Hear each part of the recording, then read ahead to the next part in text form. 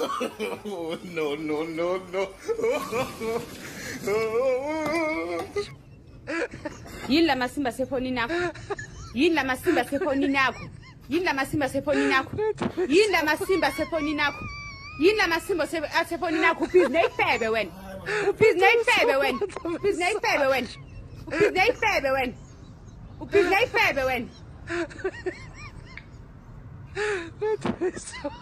Guys, please, I'm very, very sorry for laughing. I honestly apologize. The video is funny, but it's not funny. Ladies, please, I beg of you in the name of God, do not humiliate a brother this way. Do not humiliate a man this way. It also goes the same thing to men.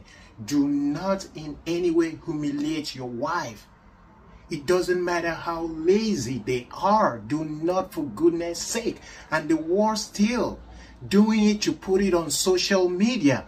What happened to divorce? What happened if you do not like the action of a person? If you do not like the behavior of a person, why not tell the person wholeheartedly, you can't go on this way, you don't want to be with them anymore? What kind of humiliation is this? This is not right, ladies. Please respect your partner. After all, when you signed that vow, when you made that vow on your wedding day, you said for better, for worse, and this could have been the worst. Yes, your husband is lazy. Yes, your wife is lazy. Your partner is lazy. If you cannot put up with it, do not be with them. Seek a divorce. Do not humiliate anybody this way. It's not right. In fact, I laugh because it's funny now, but in actuality, it is really not funny. Ladies, please, don't do this. And to you, men, whatever is causing you to be lazy, sit up. Sit up. Do you know why Eve in the Garden of Eden ate that fruit she ate? That's because Adam was probably lazy. The only thing he did was giving names to animals and then sleeping in the garden.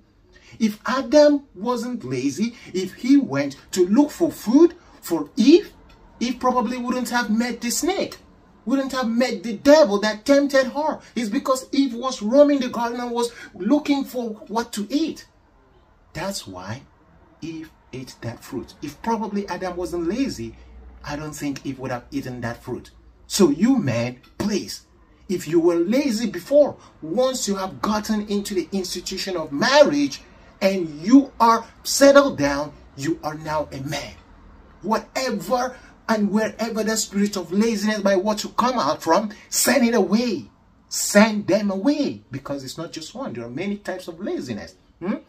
So this man, we're sorry for what has happened to you, but please try and sit up. And you, the lady that did that to your husband, shame on you. Really, shame on you. Maybe you've done it before, but you deciding to put it on social media right now, it's not the right thing to have done. So this video teaches us two things. First, we shouldn't humiliate our partners no matter what. And secondly, don't be lazy. Those are the two lessons you should learn and get from this video. Don't be lazy. And don't do this.